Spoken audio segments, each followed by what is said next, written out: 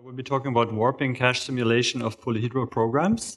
So I'm sure everybody knows that caches are important, but let me give you another example of or illustration of that is actually the case. So what we see here is a die shot of a current AMD Zen 3 processor, and what you can see is that the die is sort of dominated by a cache. So even if you zoom in to the cores, you can see that L1 and L2 caches are occupying lots of the die area.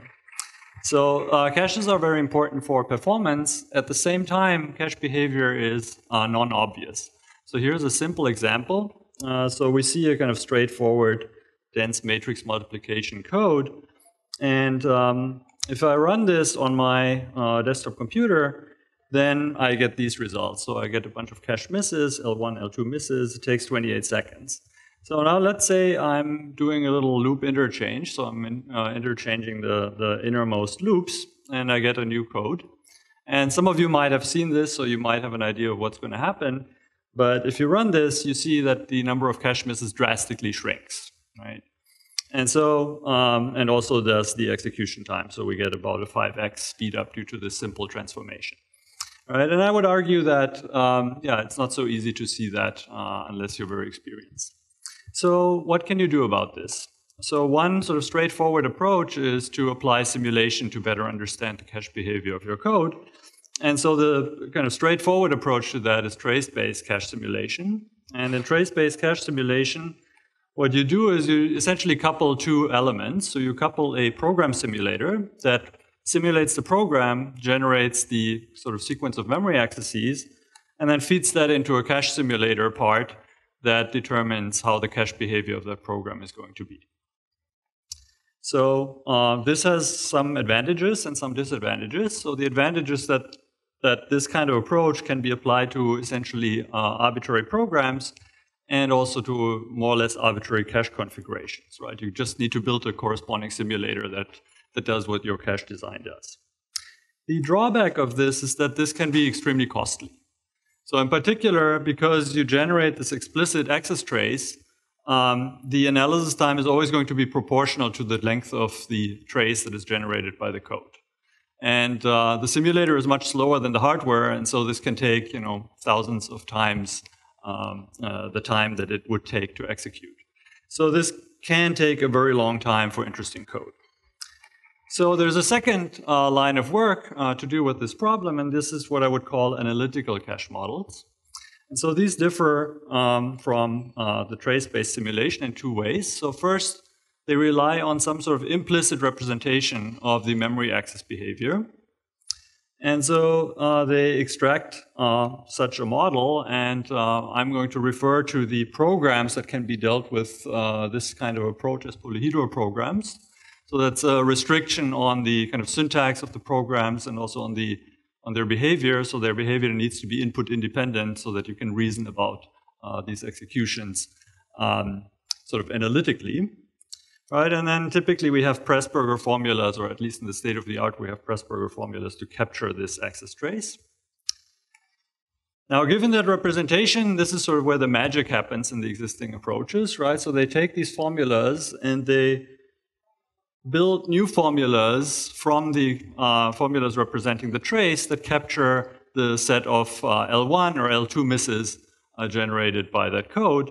And then you can apply symbolic counting algorithms to determine how many misses the program is going to generate. All right. So what is nice about this is that the analysis time can be decoupled from the trace length. So you can have code that generates billions of accesses, and you can still analyze it in a few seconds. The drawback of this is that it's restricted to simple cache models, and of course this class of programs that can be represented in this Pressburger way. All right, so let's have a closer look at the state of the art.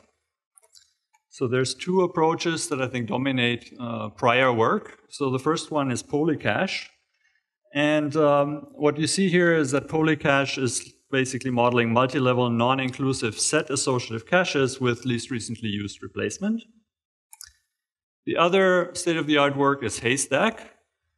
Haystack also models LIU caches, but it's limited actually to fully associative caches. So So you might be surprised, this is a later work, it's somehow more restricted than polycache, but it's much more efficient. So that's why it's still interesting to consider it. All right.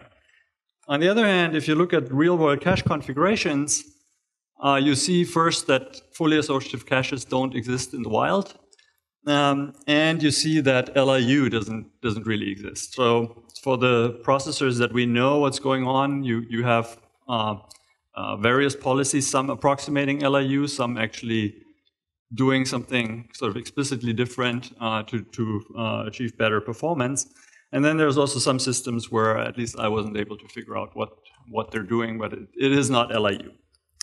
All right, so yeah, what has been our goal in this work? So our goal has been to build a system that combines sort of the advantages of trace-based simulation with those of the analytical models. So we want to decouple analysis time from trace length.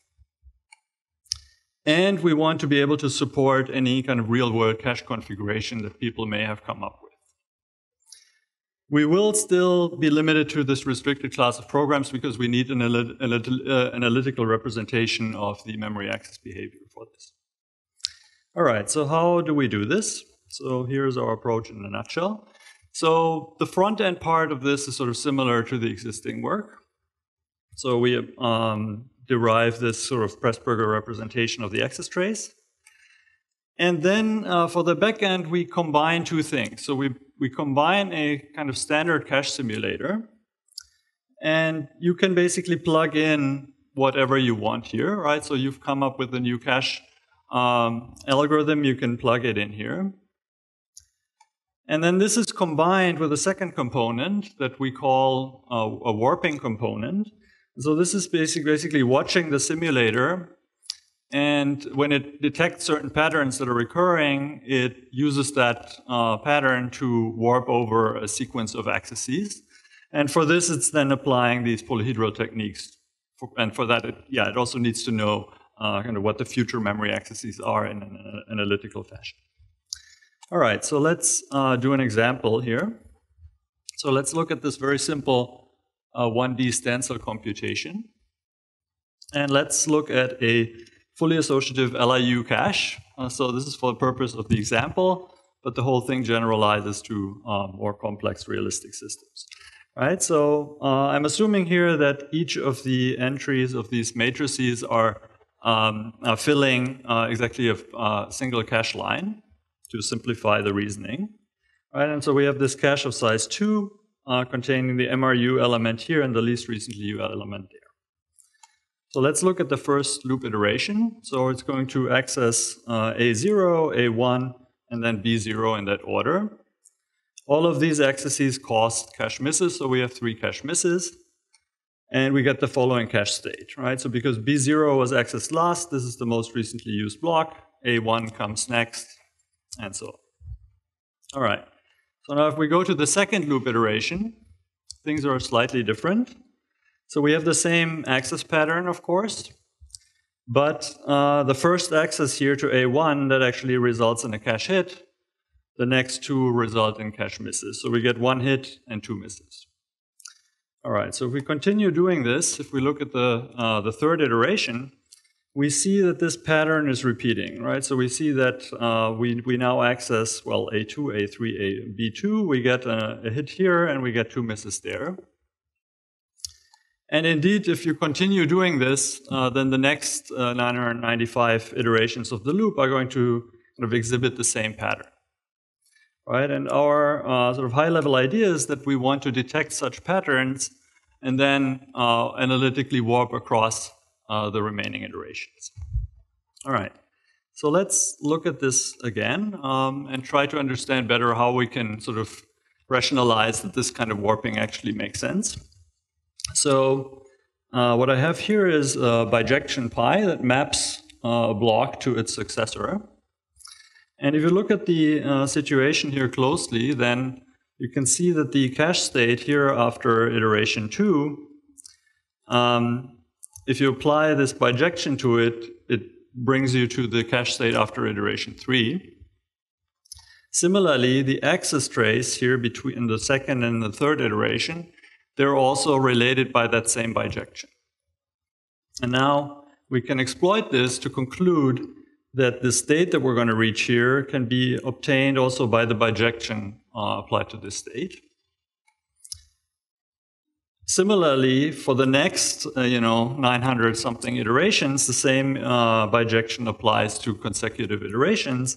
And this means that we can basically compute the final cache state here simply by applying the bijection, to the 995, which can be done very easily, assuming that these bijections have a simple shape. Okay. So what's going on here? What's sort of the basis of this reasoning? The basis of this reasoning is a data independence property that, to our knowledge, kind of any cache that is around there satisfies. Right? So what is this? So it's basically the following situation. So we have a cache state. We have a sequence that transforms that cache state into a new cache state. And now let's say we have some arbitrary bijection, and we apply this bijection here to our state C, and that gives us state D. And now we apply the transformed sequence to state D.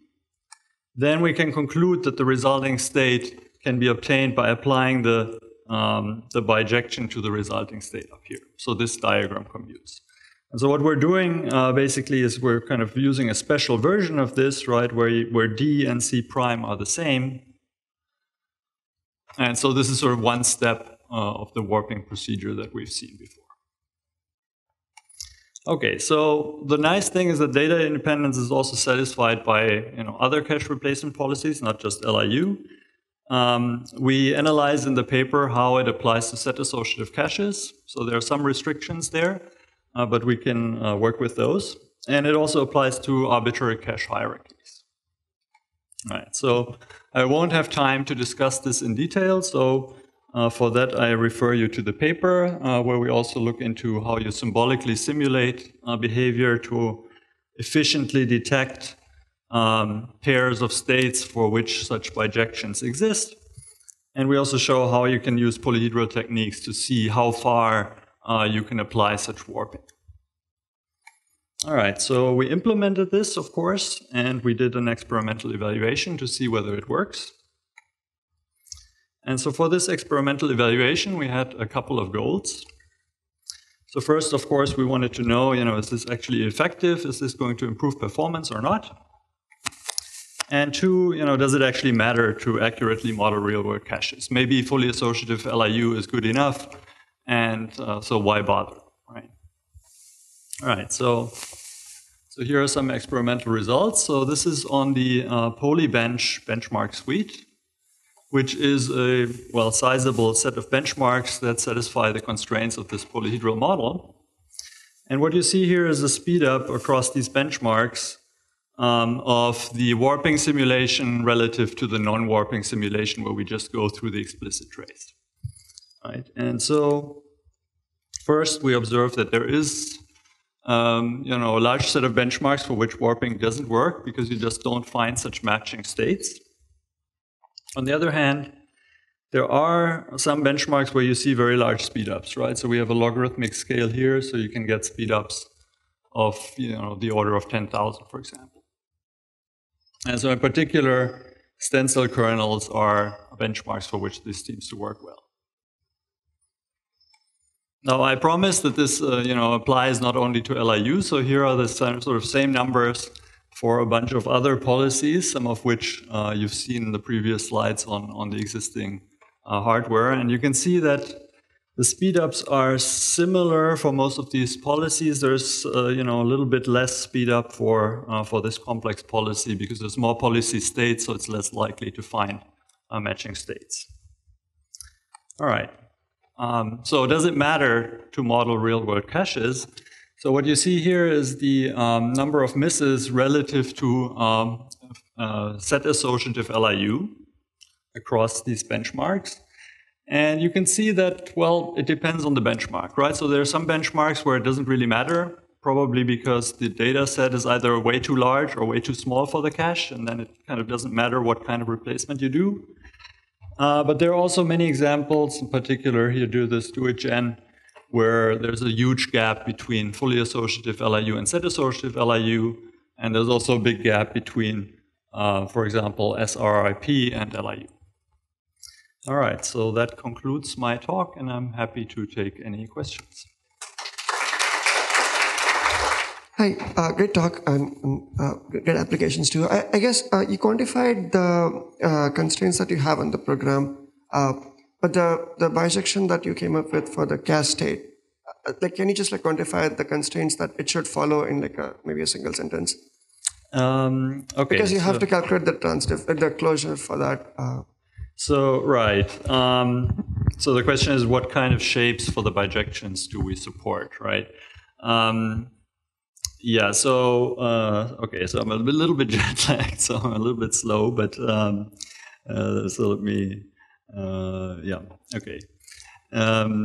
So these will be situations where, so what we do internally is we have this symbolic simulation. And so the symbolic simulation will actually represent the cache states in terms of the loop iterators. And so then a matching state is a situation where, for example, here we would have B of I minus 2 and A of I minus 1, and this is the same.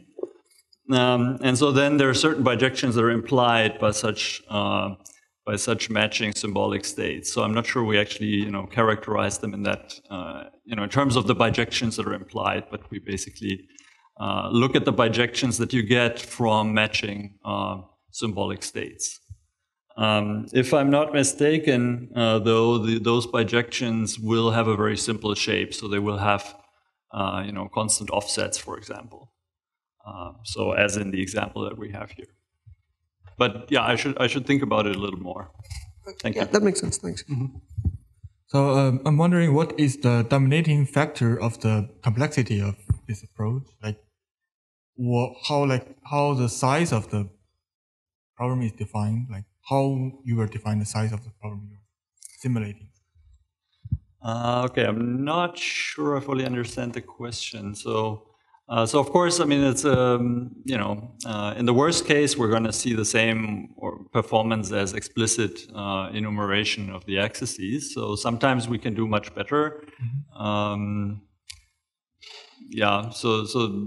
Worst case performance is sort of in the same order as existing work. I see. The speedups can be, almost arbitrarily large.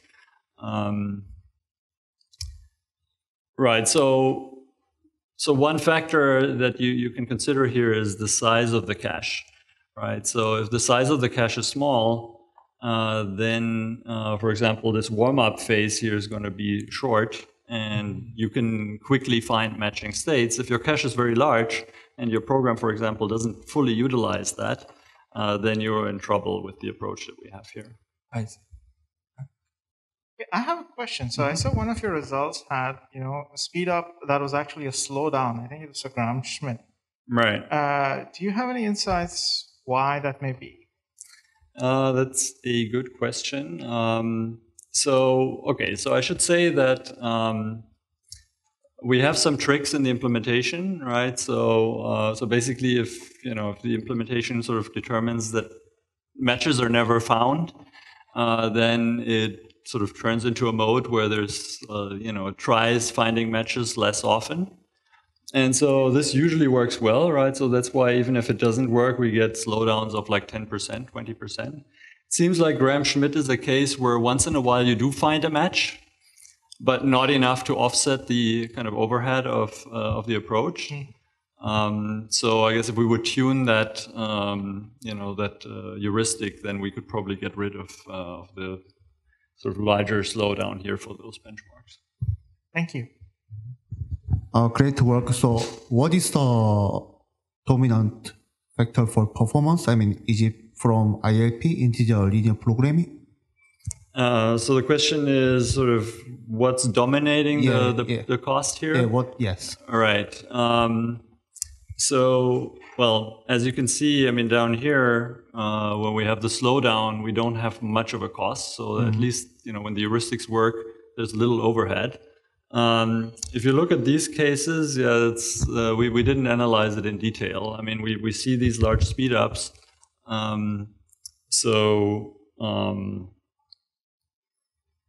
Yeah, I can't sort of dig deeper here. I mean, it's I see. So okay. So maybe one. Yeah, I think I don't have a slide on this, right? But one thing that we did to analyze, the speed up is we determined sort of how much of the iteration space can we warp across, right? And what you do see is that this is basically inversely proportional to the speed up, right? So if you want to get a very large speed up, you need to basically warp across almost all of the iterations, right? So if you warp across 99% of the iterations, you can get approximately a speed up of 100.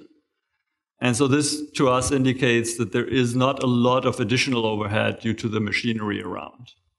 Yeah, so in the end, it's mostly determined by how well can you apply warping. So, like warping, I think the key idea is that you can repeat find some pattern.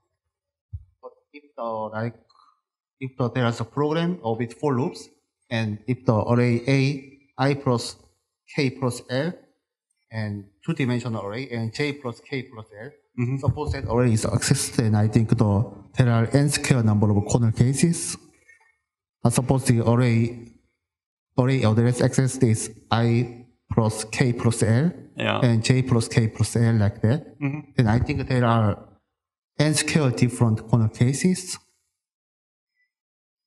Because the pattern is very complicated. So there are so many corner cases. In that case, I think the simulation can be slower, right? Well, I mean, when we do see the slowdowns, it's basically because we don't find matching states, right? And the patterns definitely have an influence on whether you can find matching states. So, for example, if you have multiple access expressions that are going through a memory, for example, at different strides, then it's very unlikely that you will find sort of matching cache states.